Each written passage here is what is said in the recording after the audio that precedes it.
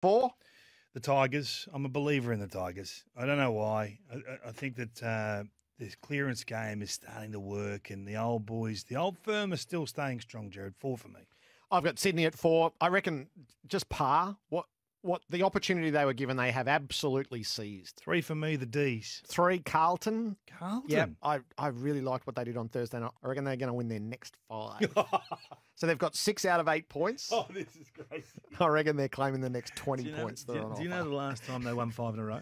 Sydney for me. I want to see them against a good side, but what they're doing at the moment is pretty special. Melbourne, for me, they just slip out of 1. I think there was probably an emotional toll with what happened with Gawn on the night. Didn't think their midfield could get brutalised in such a way.